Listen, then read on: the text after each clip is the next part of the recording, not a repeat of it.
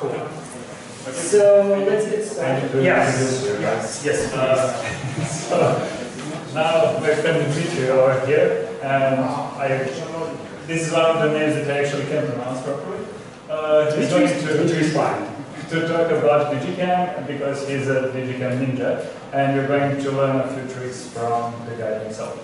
Well, thank you. And before we start, I have good news and bad news. The good news is that I don't have any slides. And the bad news is that I'm going to do a demo on OpenSUSE Tumbleweed, and I just pray that everything works. And if it doesn't, just blame me. So let me say that I'm really happy to see so many people here, because I'm competing with a very interesting talk in the other room. And I thought that if I had someone I could talk, just a single person, I would certainly consider it a success, but I can see a lot of faces. I'm very happy to see you. So the original idea was to give a workshop where I start with explaining my personal photographic workflow, and then dive into individual features and look, give you in-depth look into some of the functionality of the Digikam. But since I only have half an hour, more or less, I will do it another way around. I'll show you some features that I find very interesting and that can be very useful for you to know and master. And then, if I have time, I'll give you a brief demo of my personal workflow. So let's dive into it. My first personal favorite is so-called image quality search. Let's imagine a situation, and that's probably something pretty much all of you can relate. You went on vacation in an interesting exotic country, you get back home, you have something like 3,000 photos. Some of them are inevitably either out of focus, underexposed or overexposed, and they're just crappy. So you need to sort them out. So if you do this manually, you can do that, but it's like gardening with a teaspoon. So Digikam relatively recently introduced a new feature called image quality sort, which allows you to automate this task. And this feature allows you to sort out photos that are either not in focus or blurry, that are noisy, with a very high compression ratio, so they have some compression artifacts, and so on. The good thing about this feature is that it doesn't do anything to your photos, it just marks them as such. And it uses 3 flags that are already available in Digikam. Accepted for photos the image quality sort of consider fine, and painting for photos that are undecided, maybe they are good, maybe they are not, and red, as you might guess, for photos that are not good. So it's still an experimental feature, so it's a bit of hit and miss. Sometimes it marks photos that are perfectly okay as bad, for a variety of reasons. For example, I photograph a lot of concrete buildings that have very rough texture, and it often happens that image quality is sort of considered this a noisy photo. So, but as I said, the good thing is that it doesn't do anything with your photos except marking them as bad or good or whatever. It has some same defaults which you can try. I would suggest, if you want to try this feature, create a separate album, put some photos, good and bad, and run image quality sorter a couple of times and try to fine-tune the default settings. This feature is not enabled by default in Digikam, so you have to enable it in the settings menu. And that is for a good reason, because it's still marked as experimental. Once you've done that, there is a very nice tool in Digikam called Maintenance that allows you to perform a lot of housekeeping tasks, including image quality sorter. So you just hit the OK button and it should do its job. So So it seems that nothing happens here, but let's pretend that some of the photos are marked with the flags, and you know, and you will immediately know how to what to do with these photos. So let's say, yeah, it's finished, it's done, and as you can see that it's actually pretty good at marking photos. Let's see what we have here. For example, this is definitely something I would consider in focus, an okay photo, but it was marked as painting, meaning that image quality sort is not sure whether it's good or bad. And once you've done that, you can do the labels sidebar to quickly locate the photos you want. For example, if you want to find all the photos that are considered good, you choose the accepted items and you will see all the good photos. Then you can copy it to another location or do whatever you want with them. Or you can see all the photos that are maybe good or maybe bad. You can use the venting filter to find these photos. So this way you can quickly sort your collection and weed out the photos that you don't like.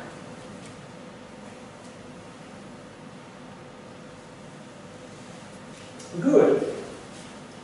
So next feature is geotagging. How many of you use geotagging in Digikam? No one. Do you geotag your photos? Okay, you really should, because this is a really cool feature. Or functionality, actually it's not a feature, it's a in-time module that allows you to geotag photos by a variety of, in a variety of ways. For example, say I took photos in Tokyo and I want to geotag them as such. So I go to, let's see, sorry, this one. So this opens a dedicated interface for geotagging photos. Let me just resize it so you can better see this.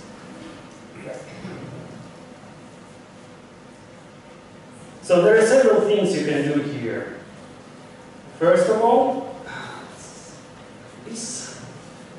So the easiest and the laziest way to geotag your photos is to simply do a search. Like, for example, these photos were taken somewhere in Tokyo, let's say Kuro, Tokyo. And this gives me the possible matches. So from here, there are two ways I can go. I can either locate a marker on the map. Fortunately or unfortunately, these photos are already geotagged. So I can locate the marker on the map and then just drag the photos on the map. The other more convenient way of doing things is to select all the photos, right-click on the desired location and choose move selected images to this. Okay. It works some, it works with the microphone. And yeah, choose the move to this position command. Another thing you can do if you are really dedicated to geotagging is to have a geotracking application on your mobile device that records tracks in GPX format, and then use the geotagging module in Digikam to geocorrelate your photos. This requires some dedication because you have to remember to sync time on your mobile device and your camera, then you have to remember to activate the tracking on your mobile device, then transfer, blah, blah, blah. So that is only for dedicated person, but it's very, very nice to be able to do that because this way you can geotag hundreds or even thousands photos in one go. My favorite way to geotag photos is a little bit different. So whenever I photograph with my proper camera, I have my smartphone with me, with a camera that supports geotagging. So I snap what I call the reference image with my with my smartphone. And it's automatically geotagged. So, and it syncs automatically to, thank you very much. And it syncs all the photos from my smartphone to Google Photos. And the nice thing about it that, let's hope that there are no any compromising photos here. Okay, this is the photo I took today, and the good thing is that I have coordinates. The bad thing is that it's a format that is not understood by Digikam. So I wrote a very simple bash script that does this for me. It simply reformats the copied text into a Digikam compatible geo format. And I'm no programmer by any stretch of imagination, so don't hit me on the head with a stick when you see the code. I don't know if you can see it, but it's only 3 lines, and the first one copies, uses the content of the clipboard and the TR tool to strip white spaces, and then it uses notify send thing to inform me that it has been copied, and it copies the correct data, correctly formatted data into the clipboard, back into the clipboard. So this basically works something like this. And this is the scary part because I hope it works. It does. So as you can see, there is a notification that the geographical coordinates has been processed and copied into the clipboard. And then all I have to do is to select the photos I want to geotag and the geotag module, right click, and say paste coordinates. It's actually much faster and easier than it sounds. So if you want to try this code, this script, or if you want to improve it and you have any ideas how to improve it, you are most welcome. The code is hosted on GitLab, and it's just as needed. So far, so good.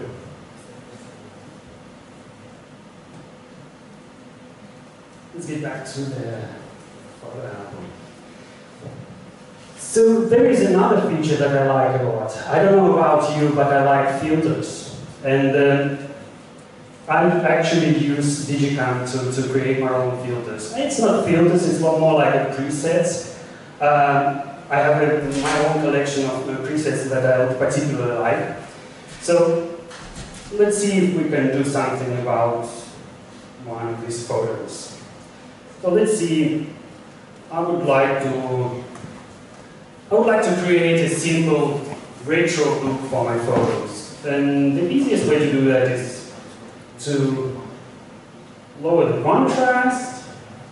I'm exaggerating this a bit so you can actually see something on the screen. Now let's introduce some color shift. This. And let's adjust curves. Okay, I like this. Very nice. The problem is that I have dozens of other photos I would like to apply this effect to. So the idea of doing this for every single photo is not exactly appealing. So what I can do, I can use a new feature in Digikam that supports so-called color club tables. These are basically color lookup tables, or tables that allow the application to perform color transformation. And it's actually very easy to use because it's supported by the convert tool in ImageMagick. So you can run a single command, and this command gives you this very nice, tricky looking table.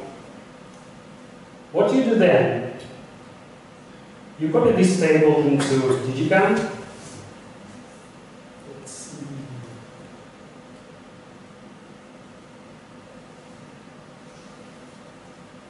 Open it for editing, apply all exact effects and color transformation you want.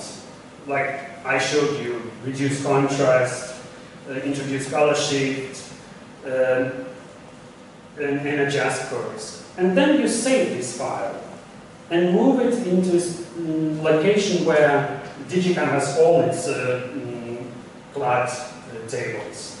And what you get is, when you open Photo for editing, okay, this is raw file, it doesn't look that good, let's take this one. If you open it for editing, then go to Effects, Color Effects, you will actually see your effects in the list of the presets. Like in my case, I named my preset Retrotastic. I copied it into the location, and then it's there. So this way, applying effects is just a matter of clicking one button. Actually, you don't even need to click a button because, yeah. Can you resize the window? Ah, sorry. Yeah.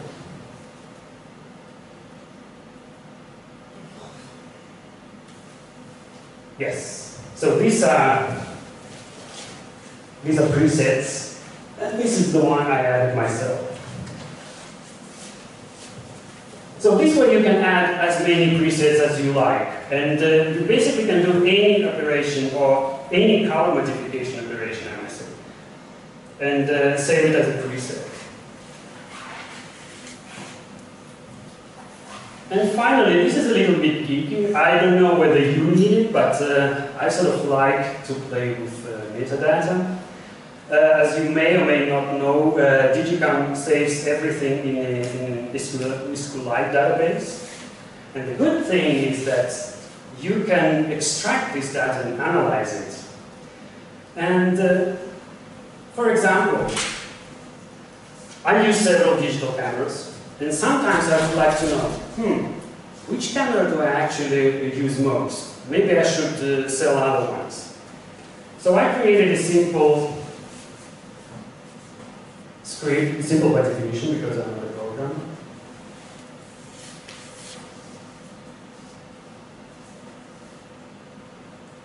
That does this for me.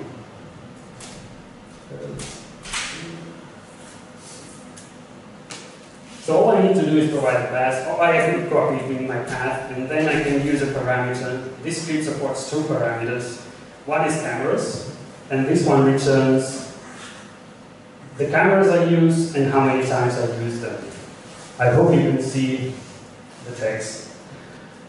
And the good thing is that it also imports the data in the comma-separated, as a comma-separated file, so you can easily import it in any spreadsheet application, and if you are into it, you can even make nice looking graphs. And you can do the same with lenses, which can be useful if you have several lenses or you are planning to buy a lens and you think, what is actually my favorite focal length? Which camera, which lens do I actually use? Which focal lens is my favorite? Like, for example, I have a zoom lens and I would like to invest in a primary lens, and I need to figure out, okay, do I need 50mm or do I need 85 or whatever? So I can just run the script with the lenses parameter, and this gives me all the lenses I use in my photos and focal lenses. So the script itself is very simple, as I said. If you look at it, it's just a bunch of if-then statements with some SQL queries. And you can extend it any way you want. And you can take a look at I think the table in Digikam database called image metadata. So you can take a look at it and see what fields are available and what data is available, and you can do all kinds of interesting things if you're into it. So, how am I doing on time? So, if you want, we have 2 minutes more and then it's questions. Okay. I suggest that let's do questions and answers, because it's supposed to be dialogue, or I would like to make it dialogue. I would like to hear your experience with Digikam and if you have any tips and tricks and stuff. So please go ahead.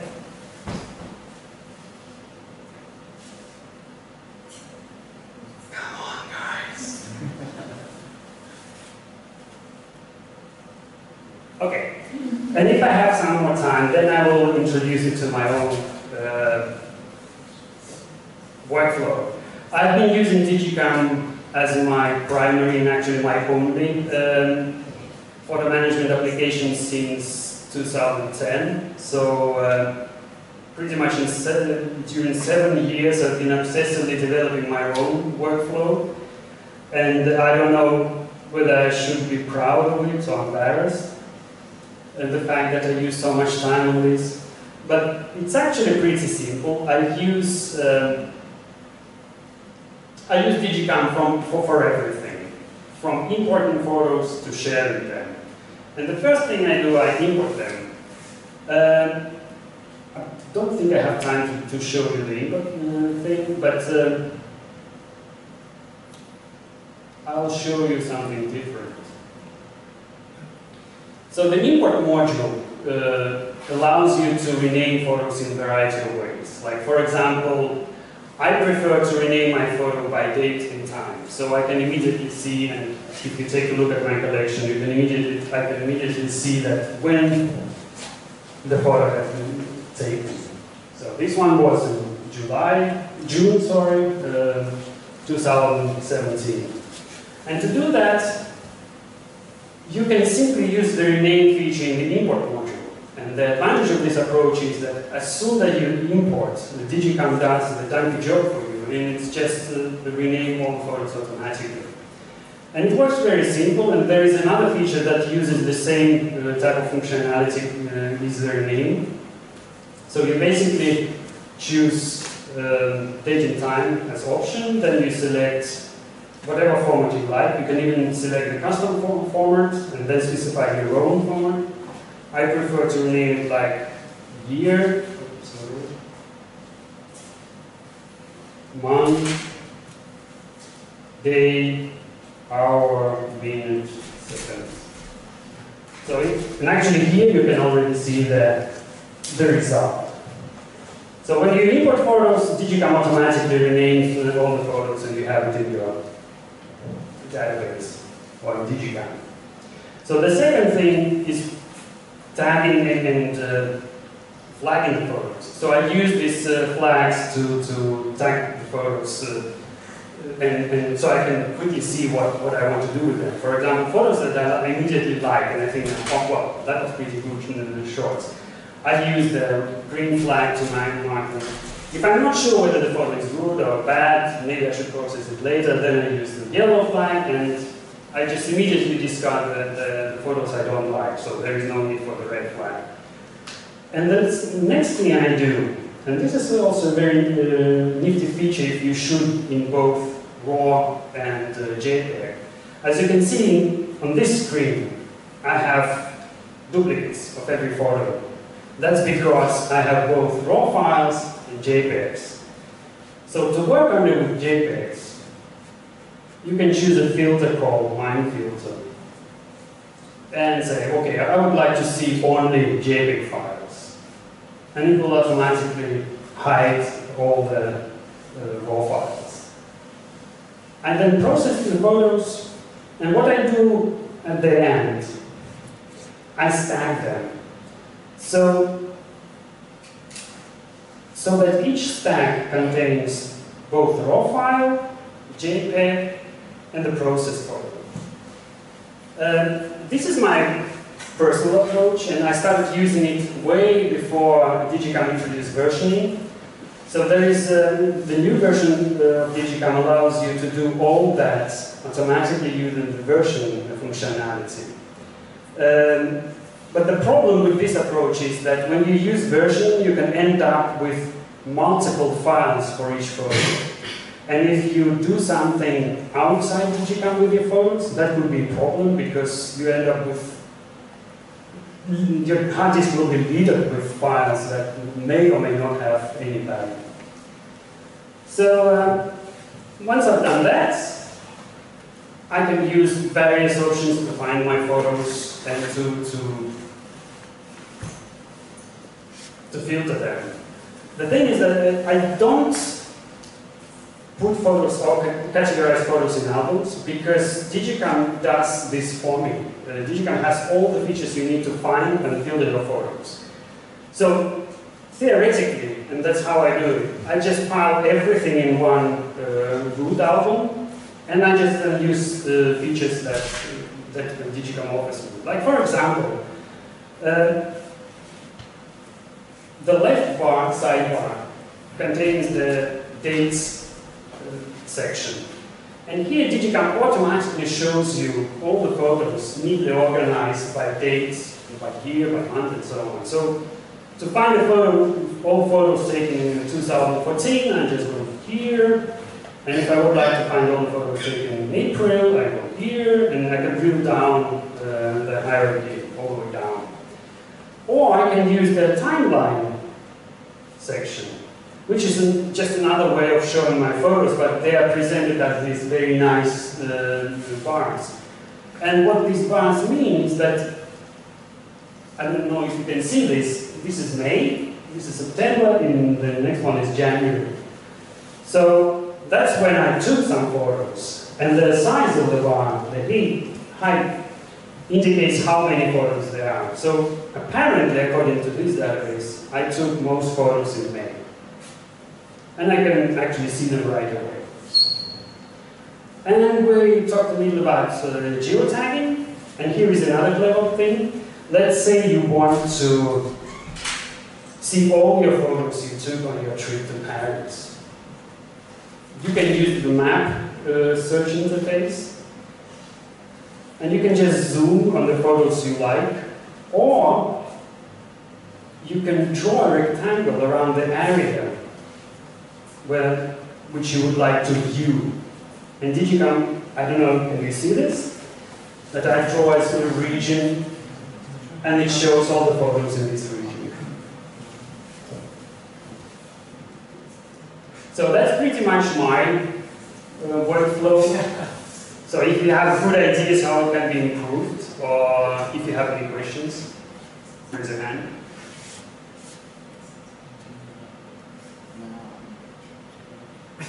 Okay. So, yeah? So what's the current state of Digikam on Windows? Do you know that? No, because it's not. I know that there is a volunteer doing packaging for Windows, and as far as I know, I don't use Windows for good reason. So, but as far as I know, he's pretty up to date. I mean, he releases Windows installers like maybe 2 or 3 days after official release of Digikam. By the way, I don't know if you know that starting with version 5.5, I think, Digikam is available as an app image package. So the good news is that you can try the new version even without installing it or compile it from source code locally. And that's a really nice feature. Or I don't know if it's a feature, it's a very nice thing to have, to be able to run the application without installing it. The downsides are, it's a little bit slower in the start because, as the lead developer told me, it does create some virtual file system, and I have no idea what I'm talking about, and that takes time. But yeah, it's a very nice way to try. I hope I answered your question.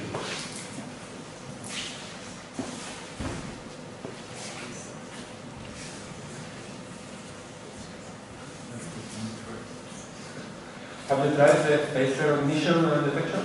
Does it work? It works. It's still marked as experimental, and it has been experimental for the last probably 3 or even 5 years. It works, but it could lead to some funny results, especially if you have images of animals. It will mark them as, it might recognize them as people, And if you have pictures, animals, and your girlfriend in the same album, that could lead to very undesirable results. But yeah, it works. It works, but it's not perfect.